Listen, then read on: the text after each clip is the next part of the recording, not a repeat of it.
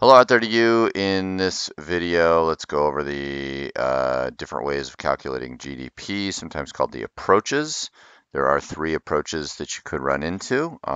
There is what's called the value added approach, where we're going to measure the amount of additional value that each part of the economy adds to production. You could do the factor income approach, which is often called the income approach. So this is just adding up incomes earned from each factor of production. Those are land, labor, and capital. Or most commonly is the aggregate spending approach. And this is just we're going to add up spending in the economy. Okay, so it's just the final goods and services spending. This is the most common. This one is the one that you'll see often as C plus I plus G plus net exports. Now, um, income equals spending plus savings. Okay, so that's like a way to think about this. So one person's spending becomes somebody else's income. So say you go to a restaurant and you spend money on food. The owner of the restaurant is going to spend all of that the money that you spent on the wages or the other factors that they use to produce that food, and then whatever's left over as profit they get to keep for themselves, which becomes their income. So income and spending are actually the same thing. So you would use only one of these. You don't use all three of them together. Okay. So if we're filling everything in, problem tells us that the final product is the block homes. This is the final good and service, right? So the final product here, final value of the sales is 100,000. Okay, so that's the end result. That's actually this. This answer here is 100,000. Okay, so 100,000 is the answer to that, and you just explain that Henry's houses is producing the final goods and services, which are $100,000. Okay. Now, value added per firm is the difference between what it purchased as intermediate goods and what it sold the final product as. So that's why this is 60,000. So they follow this down here, that becomes 60,000. So um, Abby tells us right here, Abby sells rocks to Billy, and then Billy sells blocks to Henry. Okay, so Abby doesn't have any intermediate goods. She sold $20,000 worth of rocks, so this is her value of sales is 20,000. Okay, and she sold that to Billy, so that means that Billy must have bought it for 20,000. Okay, so Billy's value added is the difference here. His is 20,000, and Abby's value added, she's just quarrying rocks, so it's 20,000 here. So we add up all of these to get the value added approach, which is right here. And so that would be 20,000 plus 60,000 plus 20,000 again. And we add up all those and we get 10,000.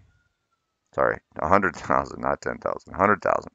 100,000, 100,000, those equal the same amount, and that makes sense because remember one side of the spending becomes income, and where did that production come from? Well, it came from value added across the economy. So this one is 100,000. All right, now to add up total factor income, well, we already know that the answer has to be 100,000. So all we have to do is add up everything that's in here. Okay, so 30 plus 10 is 40, is 51,000. And then 5,000, so 2,000 plus 3,000 is 5,000. And then we're missing some parts here. Okay, so we know that this has to equal 100,000. So the rent, okay, so profit is going to be the difference. Profit is what's kept by the owner. So Abby made $7,000 in profit. That means that her factor payments had to be 13,000. So whatever, so this plus this is 12,500. So her rent has to be 500. Let's see if that adds up. So 11,000, whoops, 11,000 plus 1,500 plus 500 is 13,000. And 13,000 is the difference between these two things, so that's correct. Let's do the same thing here. Oh, here we don't know the profit. So we know that Henry sold $100,000 worth of houses.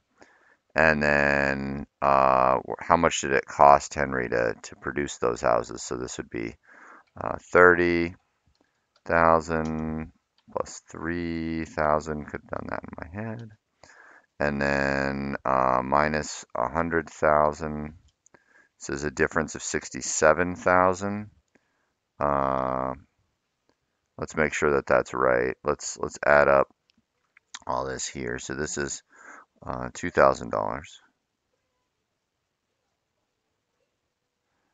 And okay, so now remember this all has to equal $100,000. So we can just calculate whatever that must be there. So that's 56,000, 58,000.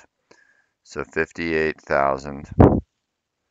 The difference between that and 100,000 is 42,000. So this number has to be 42,000. And we'll see if I was right there. This is 15,000. So whatever that number is, 15,000 minus 42,000 is 27,000. I was off by.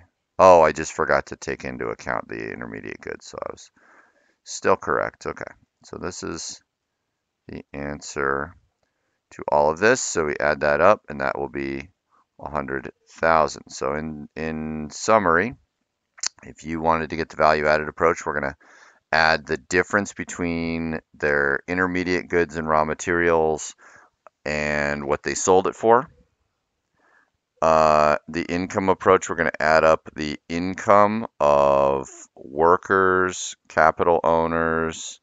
It's also a capital owner there. And then the owner's share, the entrepreneurship there. We add up those four parts, and that's going to has to equal the same amount. So if you're getting different amounts, you're doing it wrong. And then the final goods and services, there's only one final producer, and that's Henry, so that's 100,000. So there we go.